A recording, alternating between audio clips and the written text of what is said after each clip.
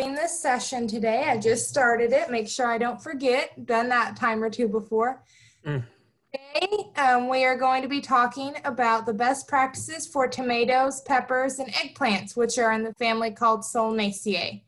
And Phil Cox, the Agriculture and Natural Resources Extension Educator in Vermilion County, is going to be talking with us today on that topic.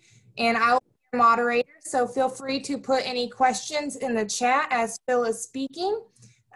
If you want to unmute to ask a question, we just ask that you wait until the end, or if we give you a break for questions during that time. So Phil, go ahead and take it away, and excited to learn some more about tomatoes today. Okay, wonderful. Well, thank you, Brooke, and thank you all that's on the Zoom today for participating during this lunch hour. And this is the session 3 of our weekly 8-part webinar series. The first 2 sessions last week was soils and preparing your garden for planting. And the week before that was starting seeds indoors. So if you missed those have been recorded and are on a website that Brooke has sent you. Oh, no. I should not able to, oh, there we go. Okay. So this is our Area 5 Ag and Natural Resources Extension Educators, and I'm Vermilion County, and you've either met or are going to meet over the next few weeks the rest of the educators in our Area 5. So this is just a preview of what is to come in case you haven't seen it yet for extension educators. So we're going to start off with tomatoes first. Tomatoes, I think, are by far everyone's favorite fruit or vegetable, whatever you want to call it. It is actually a fruit in the summer, especially homegrown tomatoes. You can't beat them. If you don't plant anything else in your garden, this might be it. But sometimes people get excited and want to plant, get their transplants out in the garden early. Maybe last year you might have got them out a little bit too early. What you want to do is plant after the average last spring frost, which of course, depending on what part of the state you live in, is a little bit different. But around here, what I usually like to do, and I'm kind of on the safe side, is to have Mother's Day be that date. So it's just kind of easy to remember. So I don't usually plant till about mid-May, and that helped last year. We had that late frost last year that was in like the first or second week in May that really did a lot of damage to our flowering plants and vegetables. But tomatoes grow best when daytime temperatures average 75 degrees and evening temperatures average 68. Temperatures below 60 degrees or above 80 impair the growth and the fruit set. So has that temperature of about 20 degrees it likes. Plant tomatoes at least 2 feet apart in rows that are 3 to 4 feet apart, and that will vary a little bit depending on the mature size of your tomato plants, but that's just kind of a rule of thumb there. And of course, you want to determine your staking and your trellis or caging system before you plant. That you need to have all those materials ready to go. And what I usually do, I cage my plants because, for one, they don't require pruning and they produce more fruit that way if you use some wire cages and stake your wire cages so that tomato plant won't make them fall over.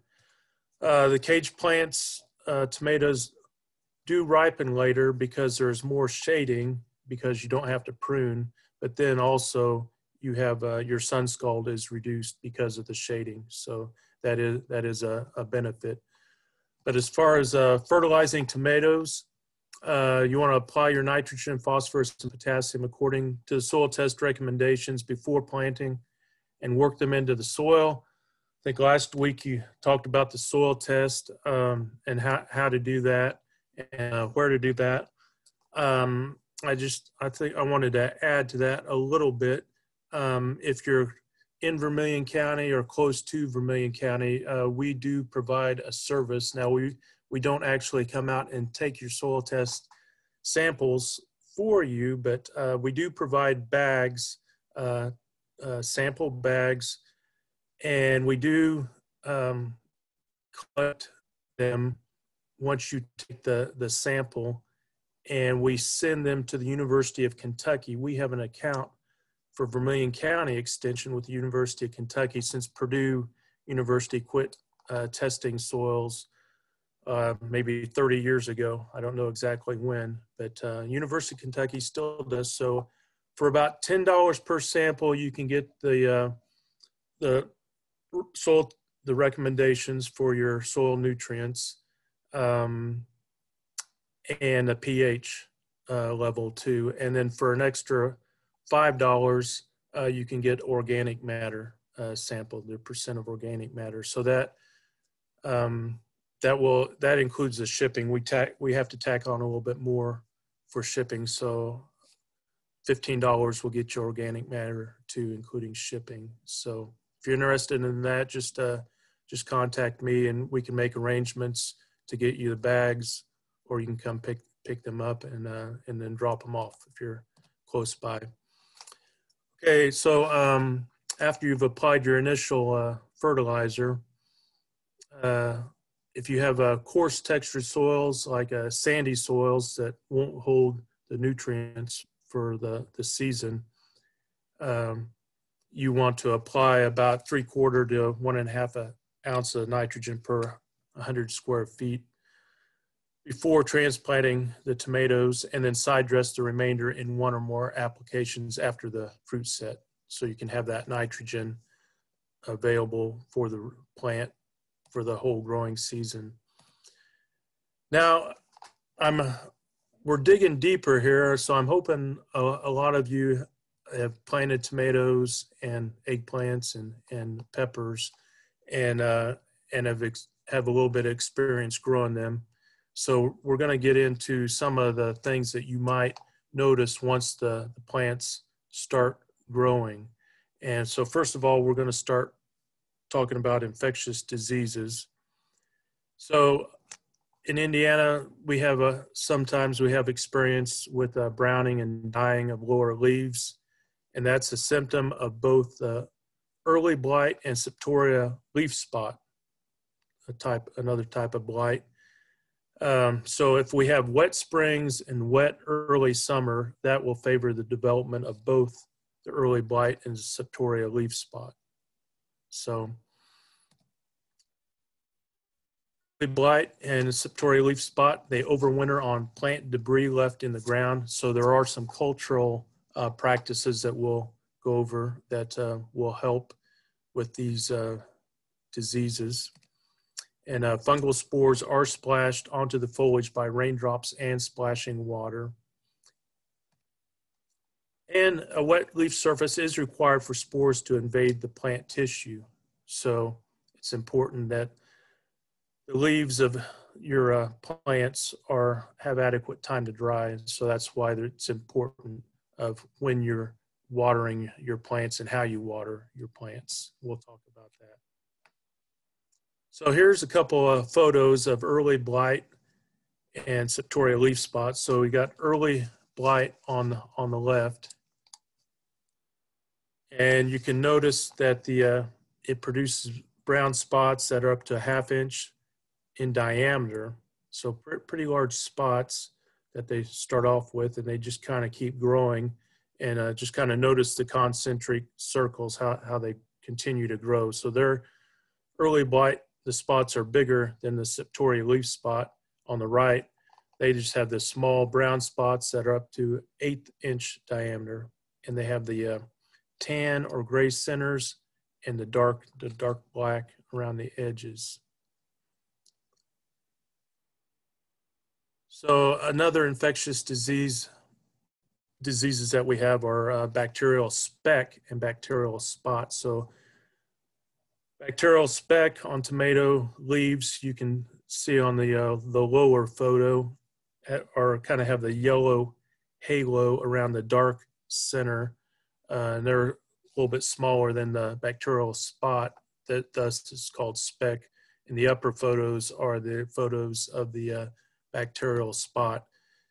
And then also on the fruits of the tomato, severe infections, you can see that they can also have these scabby-like lesions on the fruit.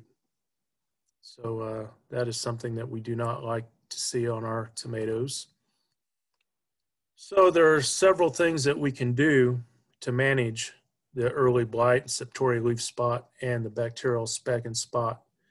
First of all, when you go and buy your transplants, if that's what you're doing, if you're not starting your own seeds, you want to select healthy plants. So if the plants, if the leaves, if they look like they already are starting to, yellow, or if they have spots on the leaves, those are not plants that you want to buy. And if that's all they have in the particular garden center or greenhouse that you're going to, you might want to check out a different place that might have healthier plants. You want to select resistant plants. So there are a lot of resistant plants, either be tomato or pepper. Not so many in the eggplants, but I've got some Excel spreadsheets of resistant plants that I can put on the website for you guys later, if you want to check those out. Also, I'm not endorsing this company, but I know they have a good website, Johnny Selected Seeds, or Johnny Seeds. If you Google that and you go to their vegetables, you can search for different resistant varieties on different vegetable species, including tomatoes, eggplants, and peppers. Now, there are no resistant varieties for septoria leaf spot, at least none that I know of, and I have asked our experts if there's any yet, and none yet for septoria leaf spot that I know of.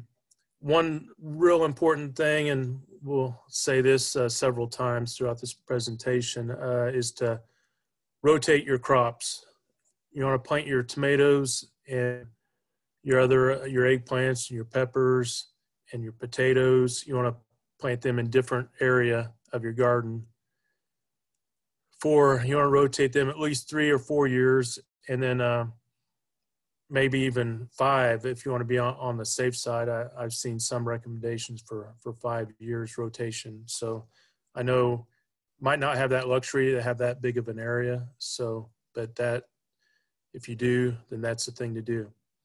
And then when planting tomatoes, space the plants approximately 3 feet apart. You want to make sure they can get good airflow through the leaves, the foliage of the tomatoes, so that they can dry rapidly. So recommend having them upright and not just letting them grow on the ground also. So wire cages is one way that you can do that. You can just simply stake them and tie them to a wooden stake with a piece of cloth that have a kind of a figure 8 to the stake and to the tomato plant, so that you don't damage the stem with the stake, and have a little bit of protection with that cloth.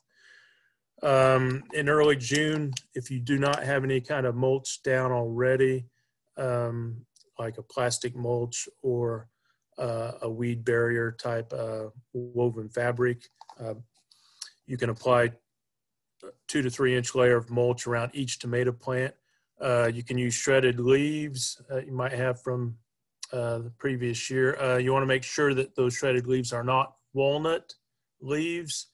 You don't want to have tomato plants growing within the root zone of a walnut tree, because that chemical in the walnut roots, juglones, will kill tomatoes. You can use dry grass clippings.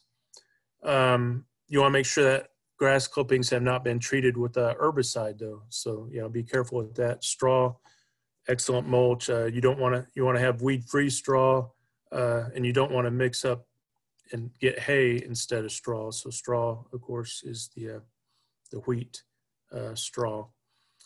Avoid wetting tomato foliage when watering. Okay, so I know some people might have a sprinkler or that overhead irrigation that they use. If that's the only way you have the water, then do that early in the morning as soon as you can, so that has the whole day. And, the sooner you do it, the more chance that it'll be able to dry and won't be on there all night, where it could get a disease more easily.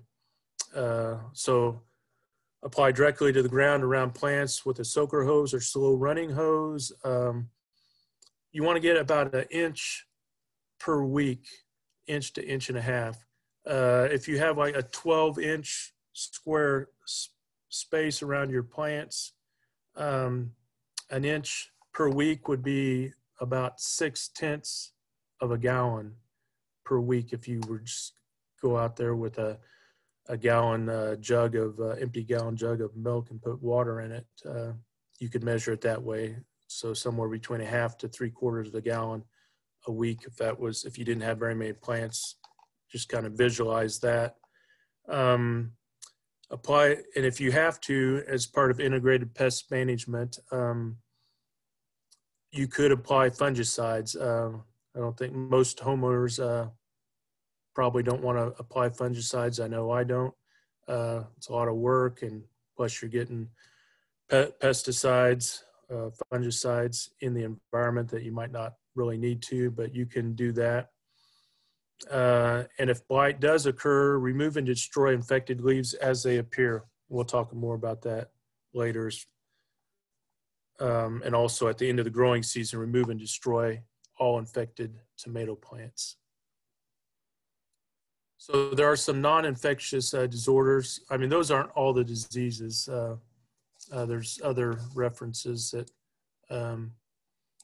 that covers all the diseases, but those are some of the more common things that could happen if you're unfortunate.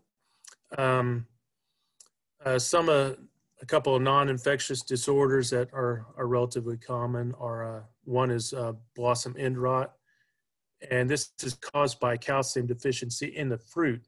So it's just not necessarily a calcium deficiency in the soil, so you can't assume that. It could be caused by prolonged dry spell or too much rainfall. It's just that the calcium that the fruit needs is not getting to the fruit from the soil, and that could be caused by the dry spell. So that's why you want to have regular watering, an inch a week. And too much nitrogen also promotes blossom end rot, and also promotes a lot more foliage than what you would need. So you don't want to just pour on the nitrogen. So you want to test your soil to make sure the pH is adequate for tomatoes, and that pH range is 6.2 to 6.8, and that, like I said, can be done soil samples and get your soil test results back. And if soil test results say that you need to raise your pH, you can add additional lime in accordance with the recommendations, and that will add the calcium to raise the pH.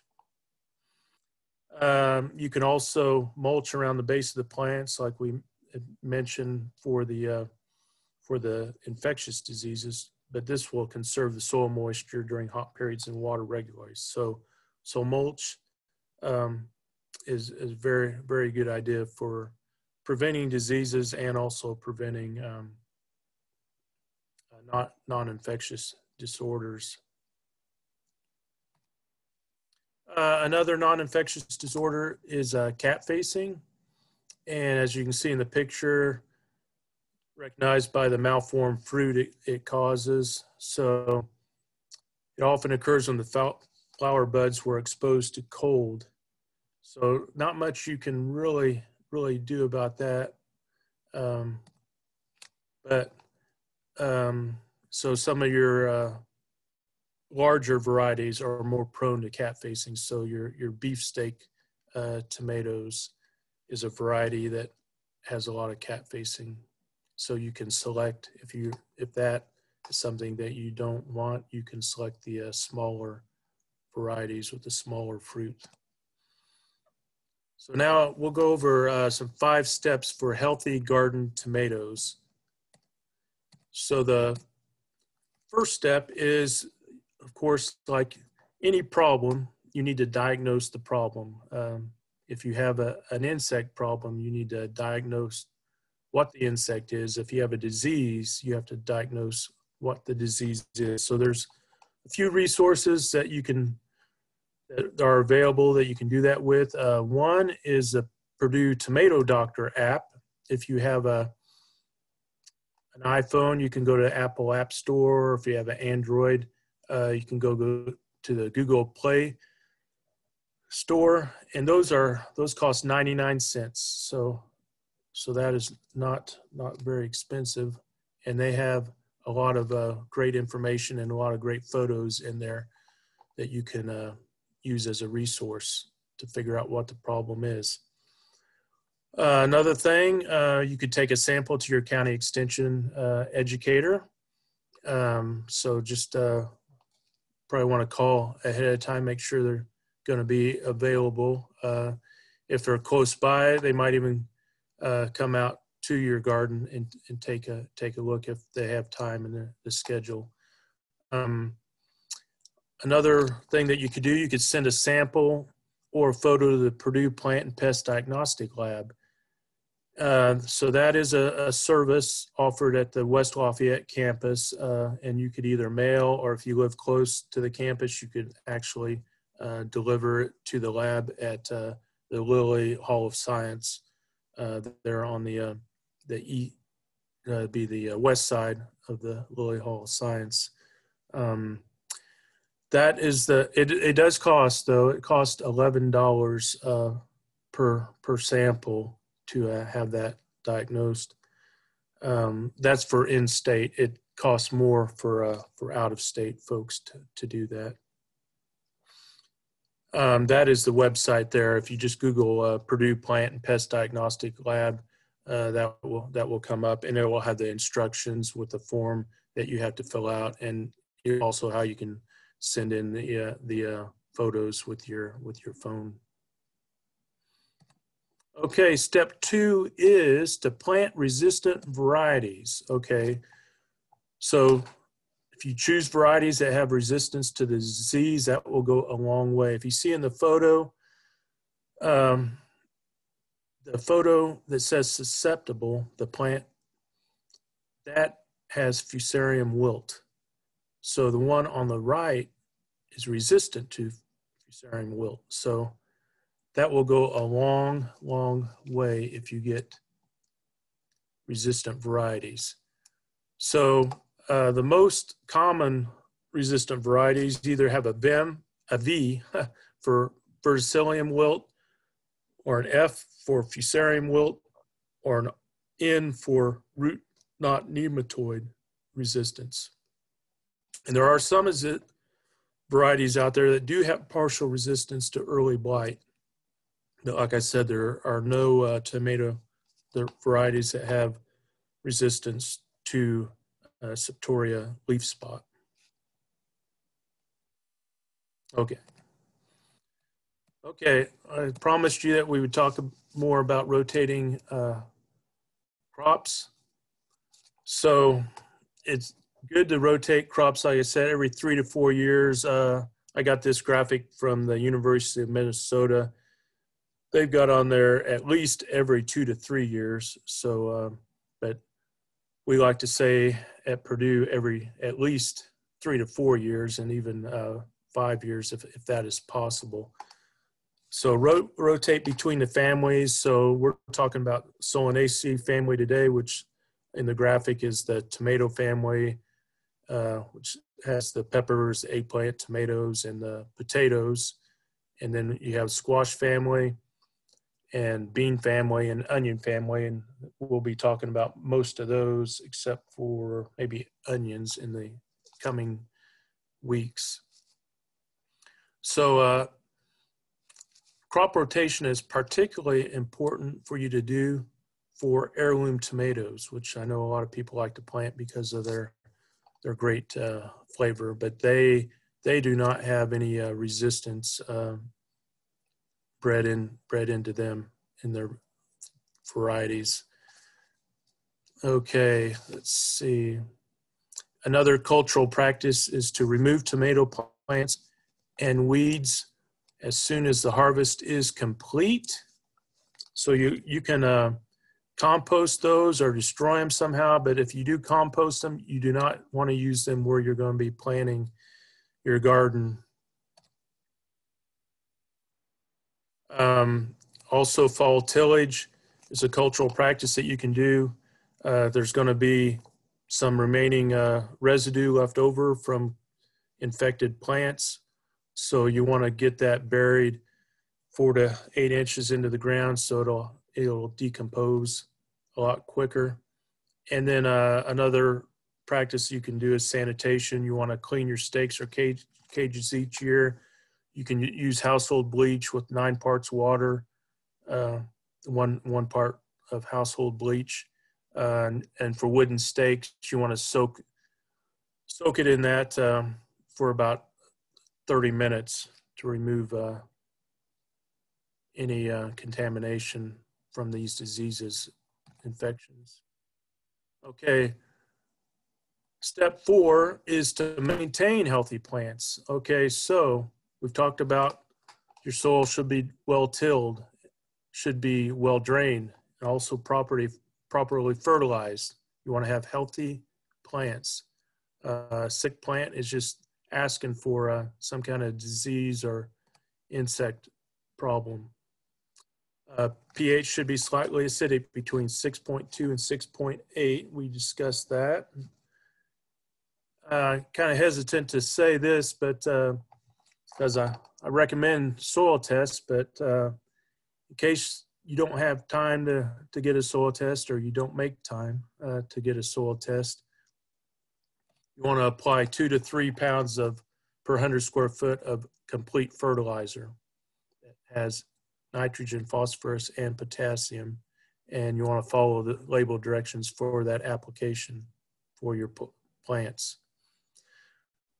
You want to water regularly. We talked about that. 1 inch of water per week, or maybe 1.5 inches is required for full-grown plants. And you want to avoid overhead irrigation if at all possible. You do early in the day, like we talked about. And add mulch to reduce evaporation and weeds. And you can do that early in the season if you're using black plastic or fabric. And the 5th step is if you're using integrated pest management, and your use of pesticides is kind of a last resort. So if you use fungicides for the control of these diseases, or any kind of insect that might be an issue with tomatoes, which they usually aren't. But read the label and follow all mixing, applying, and safety instructions. Remember, the label is the law. And of course, the last several years, we've been preaching that we want to protect pollinators and protect our honeybees and our butterflies and our other pollinators and our good insects or our beneficial insects. We want to somehow try to protect them also. So there's a good publication called Protecting Pollinators in Fruit and Vegetable Production that Purdue has published, along with a series of other protecting pollinator publications. That's POL-2. And then there's a publication called Protecting Honeybees from Pesticides, E-53-W. Those can both be found if you go to the website and Google the Purdue Education store. Lots of free publications in there that you can download and read from your computer, or you can print if you want to. So just you just type in the search box either the number or the keywords there. Protecting honeybees from pesticides. It actually has a list of pesticides, including insecticides and fungicides, that are extremely harmful to honeybees and other pollinators, and some that are in a list with moderately harmful, and then a list that are not harmful. So that is a good resource if you do use pesticides. If you do use fungicides, do use a mix where you mix with water with a fungicide and use a pressure sprayer to get good coverage and get your best results.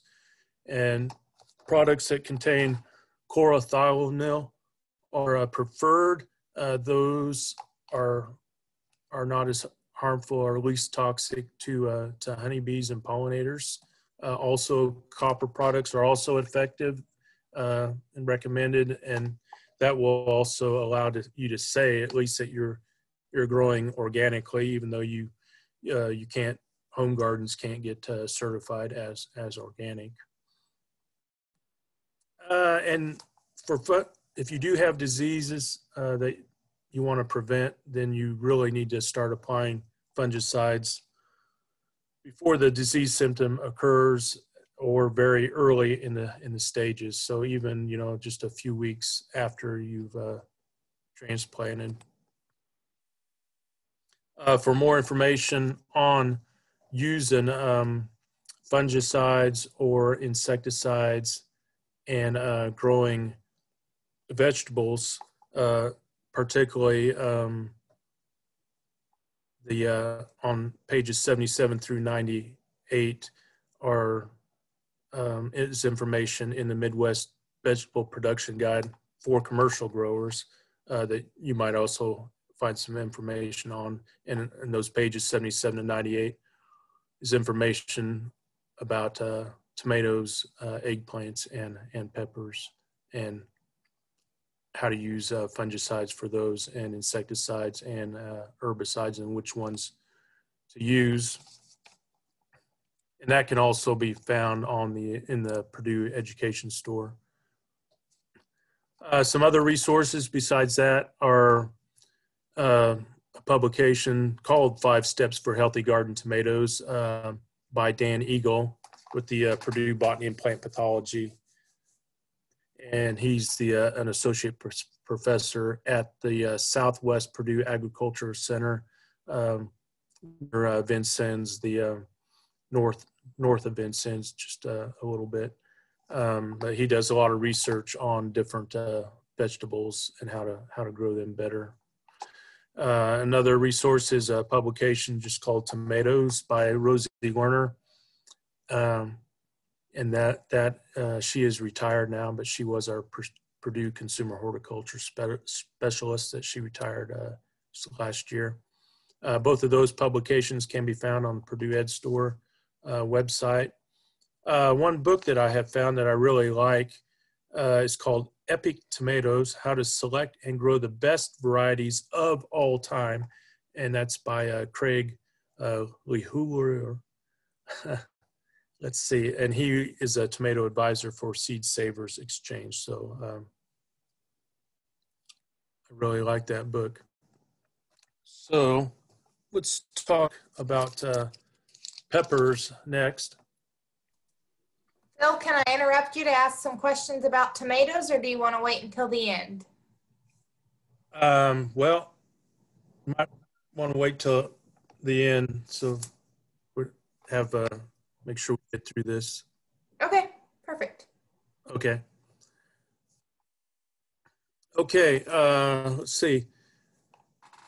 For peppers, plant at least 2 weeks after average last spring frost. So they're a little bit more tender than as far as being cold tolerant than tomato plants. If you remember, tomato plants said plant after the average last spring frost for Peppers and eggplant, it's at least 2 weeks, and you could even wait longer, of course.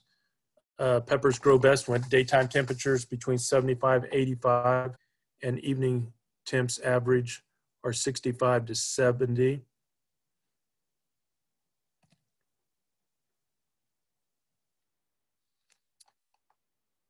Okay, pepper fruit set only occurs at temperatures 75 to 86, and night temperatures below 72 will result in a poor fruit set.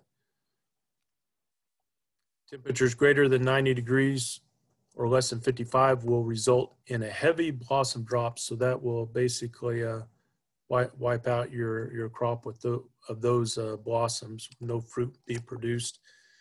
And if you really want to plant a lot of peppers in a smaller area, then they can be planted in twin rows 14 inches apart and 40 inches from the center of one double row to the center of the next double row.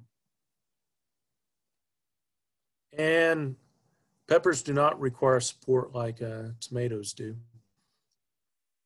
So as far as fertilizing, like I said, you need to get your soil test and apply according to the soil test recommendations before planting. Work that into the soil. Use a starter solution high in nitrogen and phosphorus when setting out transplants and side dress, and 1 or 2 applications of nitrogen later in the season. And if the foliage starts to turn from dark green to pale green or yellow, peppers are probably low in nitrogen.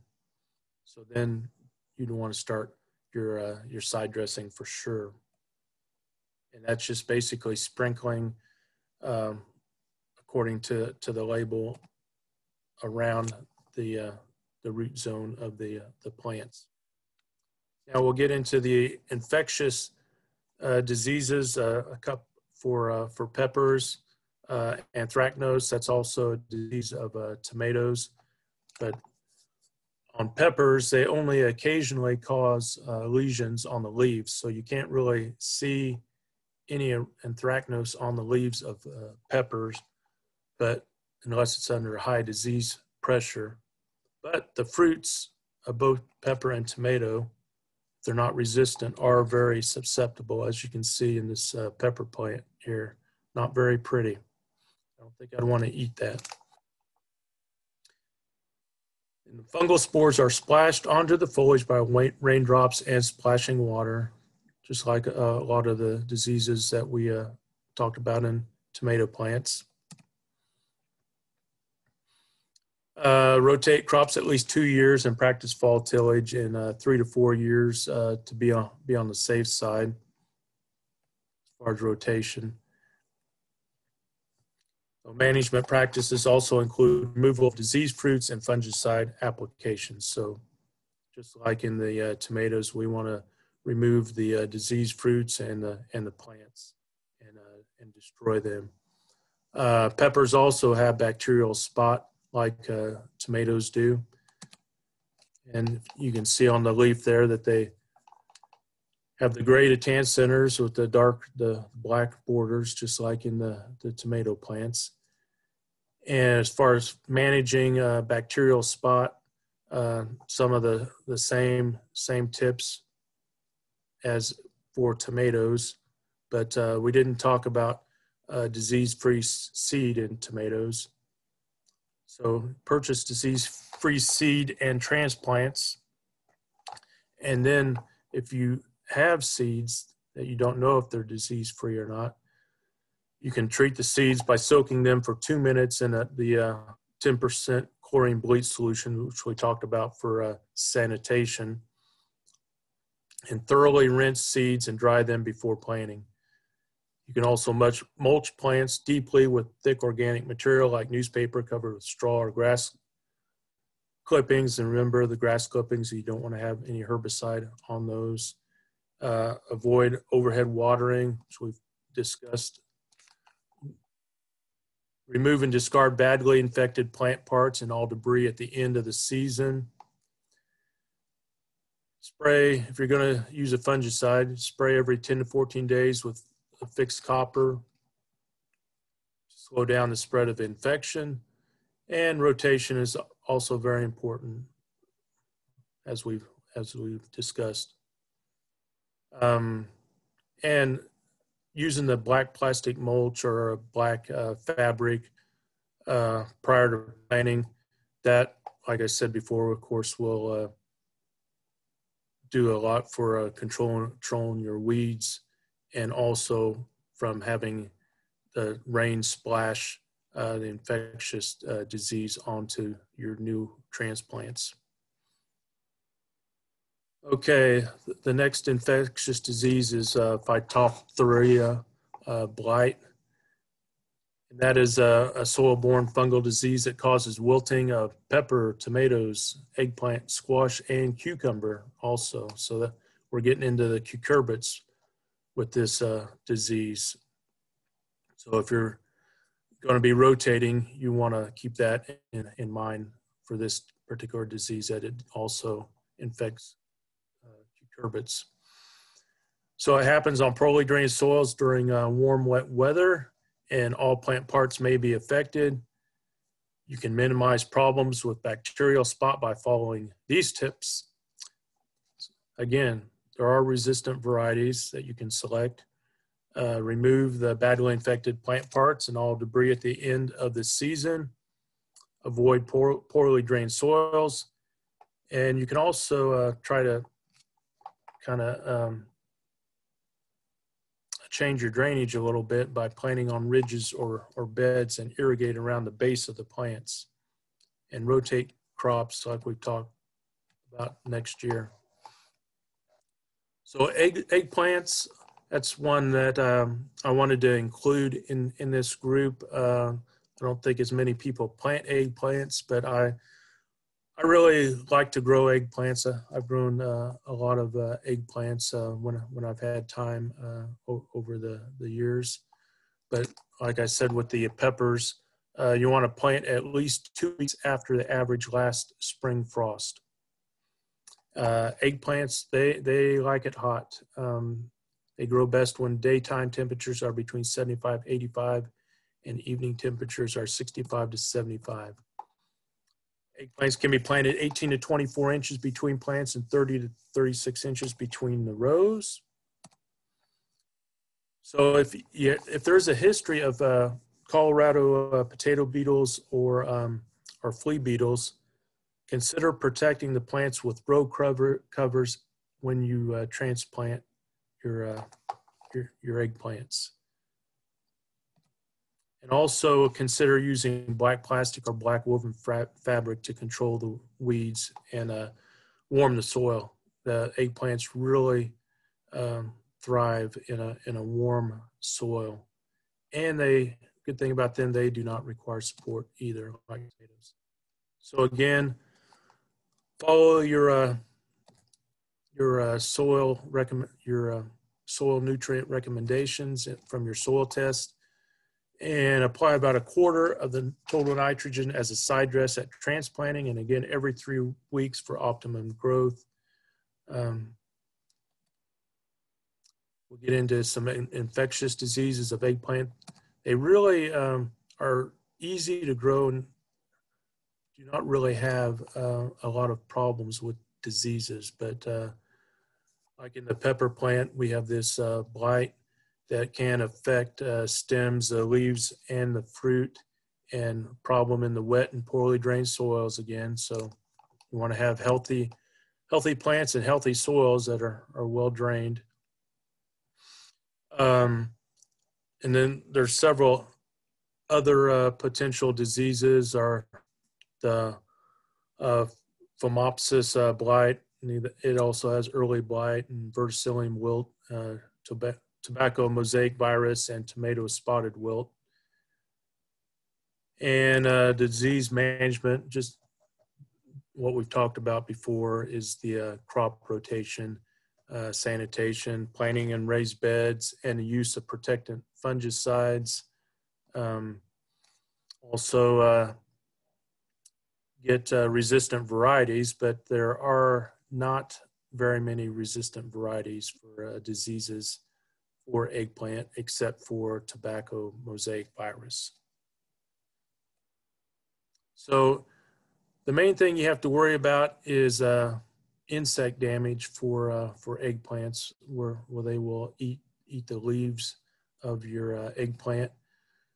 So this is a Colorado potato beetle. I've never had any problems really with them, but this is the larvae. The top photo, bright pink to red with black heads, and then this is a later instar that has 2 rows of black dots on the sides of the body. And then the adult is an adult beetle that is about 1/4 to 1/3 of an inch long with 10 black stripes on the wing covers.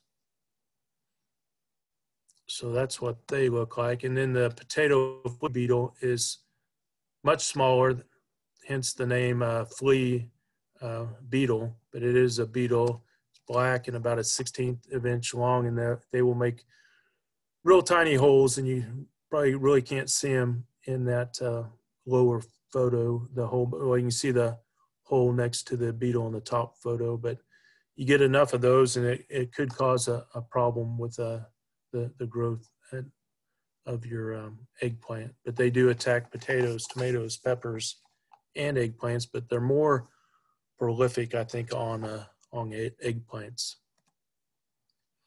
So like I mentioned before, if you're growing eggplants, and I have actually not done this with the row covers, but you can buy these row covers and put them over your eggplants after you transplant them, and then when they get tall enough, they get to the top of the cover, you can remove them. Or if you have enough cover and it'll push up the cover if you kind of tuck it in the soil, the excess part of the cover in the soil.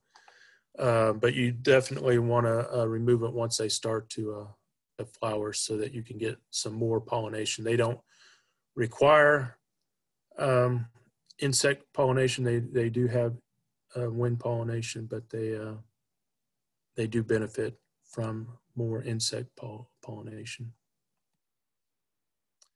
As far as insecticides, I'm not going to cover that today, but there is a publication that Purdue Department of Entomology has published that is real good, that has managing insects for all types of vegetables in the garden and what you can use. So that is E-21-W, managing insects in the home vegetable garden. And that can also be found on the Purdue Ed Store website. One of the last things I kind of wanted to mention is about Purdue Extension Food Link, because I know a lot of people maybe don't buy eggplants, and I had that experience when I was selling them at farmers markets. So I didn't really have any trouble selling them. Most of the time I sold out, but some people really didn't know what to do with eggplant. And some people, don't know what to do with, asparagus or Brussels sprouts, or maybe some other kind of vegetable they might see in a farmer's market, or might see in a grocery store, how to prepare, how to cook, all the different ways that you might be able to cook, or different recipes that you might be able to use. So it doesn't do much good to grow food or try to sell it if people aren't going to buy it or eat it, or if you're not going to eat it. Of course, if you're like me, you only grow what you like to eat. But this food link, it has a QR code that a lot of grocery stores and markets are using in front of the produce that they're selling. And you can just scan with your smartphone, and it'll come up the different ways that you can prepare that food in different recipes. Or you can also go to the website. If you just Google Purdue Food Link, that will get you to this website, and there's lots of ways, shows lots of ways to prepare different vegetables like eggplant, and just about any kind of vegetable or fruit that you could think of. and there's videos on there also. So just a real good resource to eat healthy and prepare food.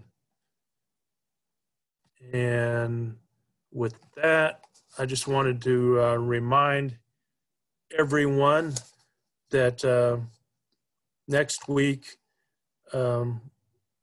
we will continue with this series, and it will be April 6th at this same noon hour with best practices for broccoli, cauliflower, and cabbage. So, Brooke, did you say there was some questions? Yes. So let me scroll up here in the chat. So the first one was about leaf blight. Does using a ground covering like leaves or compost help prevent that leaf blight? Yes. If you cover the ground with a mulch or a fabric or a plastic, just anything that could use as a mulch would help prevent that. Yes. Okay. And then the next one is, how long does it usually take to get the soil test results back from University of Kentucky? Oh, okay. Yeah. Well, depending on when we get into their cycle, I mean, it could be as quick, with our mail service, that's one of the issues. Luckily, they don't have to mail back the test results. They just email those back to me. So that makes it quicker. But so we're talking maybe 3 or 4 days to actually for it to get to Kentucky, and then they sample it 3 or 4 days. So we've had experience where it's usually about a week or two. Yeah. Probably a couple weeks, I would say. Yeah, is the normal.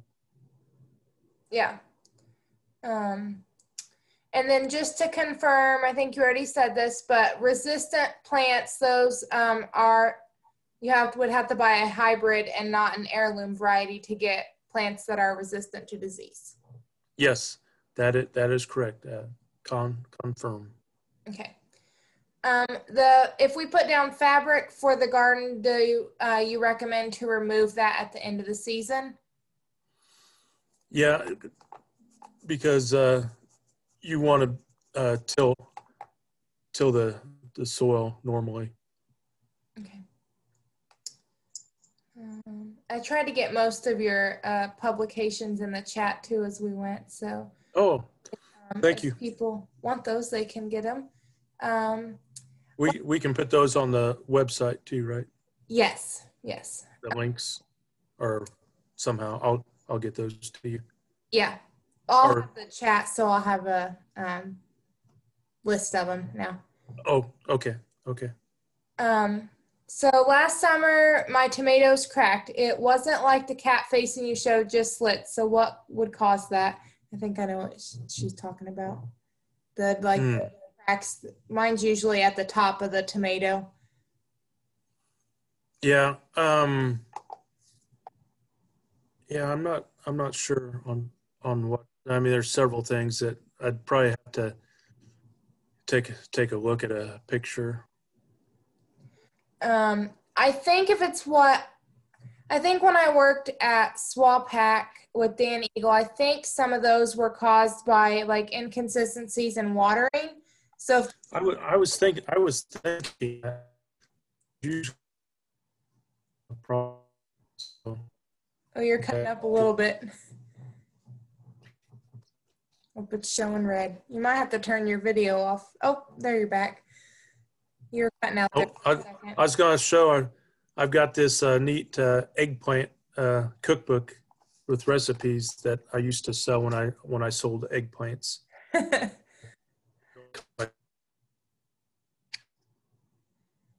So, yeah, you're cutting out again, Phil. I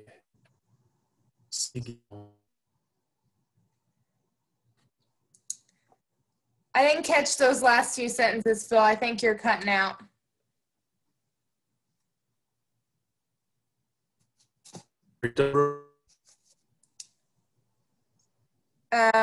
You're like, you sound robot-y because of the internet connection, I think.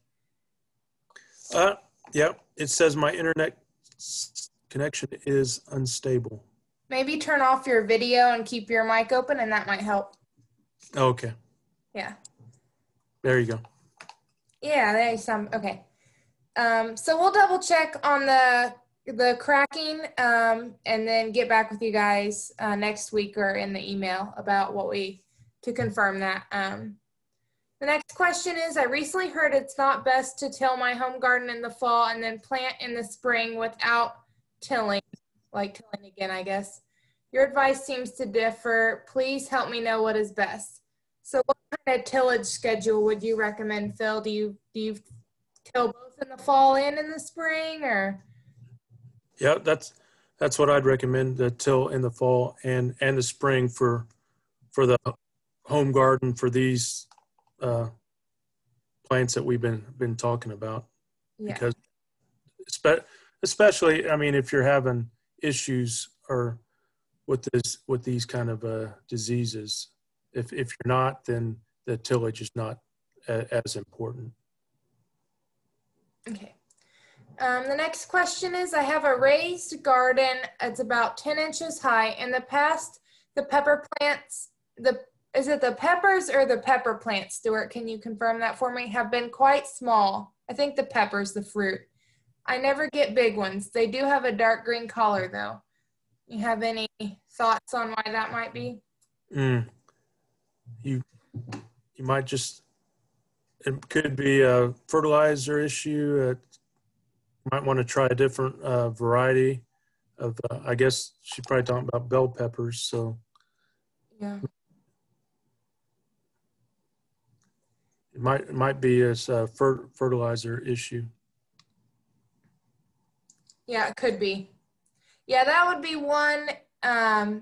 Maybe send in a picture or contact your local educator, and maybe either to go there and to take a tour of your little garden space, or to get a picture of it to help troubleshoot that even further would be good. So we have a kind of two questions I'll lump together. I have an area of my garden that is very wet. How do you drain a garden? And then the next question is, I have clay soil and I've added peat, and I'm going to add sand this year, but then they also want more ideas for drainage. So two kind of questions on drainage there. Well, drainage, if you want to use a drainage tile, I mean, you could do that and actually put in some drainage tile that could be like, I don't know how big the garden is, but 3 foot to 3.5 foot deep, and then space that at 35, 40 foot if your garden is that big. And the problem with that is you kind of need an outlet. So if you don't have a good outlet that is close by, then you might be running tile a long way to a ditch. And then what was the second question about? They're just trying to add amendments to their soil because it's a clay and they want to increase drainage. Yeah, mixing in some sand with that clay, that would increase the drainage. Then Patty from the Terre Haute ISU Community Garden, she said that they found that baby powder helps them control some beetles, it seems like. So that's a good tip for something to try out. Hi, Patty. Okay, the next question is, would hardwood mulch be a good ground cover? Yeah, you could use hardwood mulch. Just make sure it's not walnut. Yeah.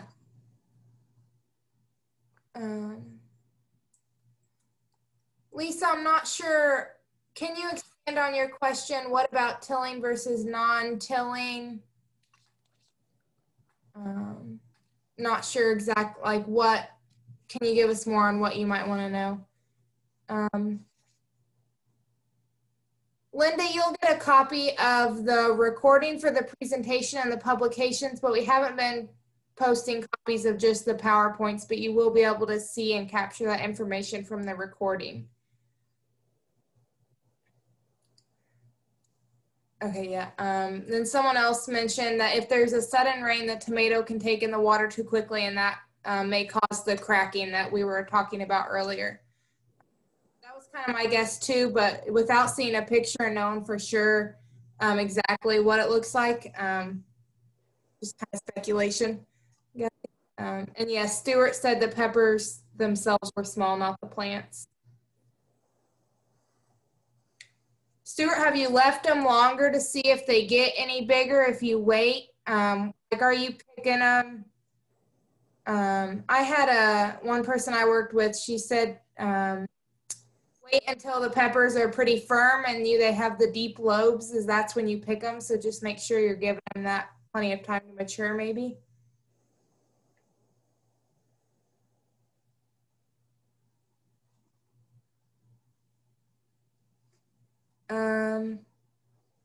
May have been planted late. Okay.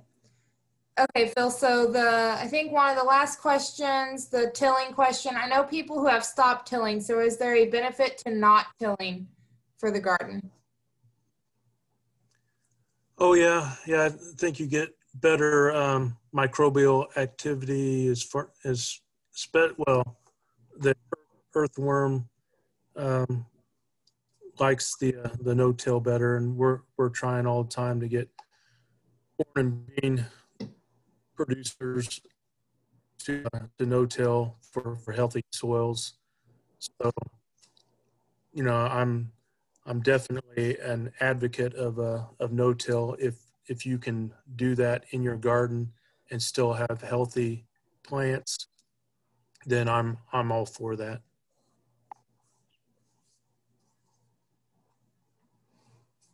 Okay. I'm not seeing any more questions, so thank you everyone. We're just a couple minutes past 1. We'll stick around a few more minutes if you have any questions. We will answer those. If not, we hope you have a great rest of your day, and we will see you all next week.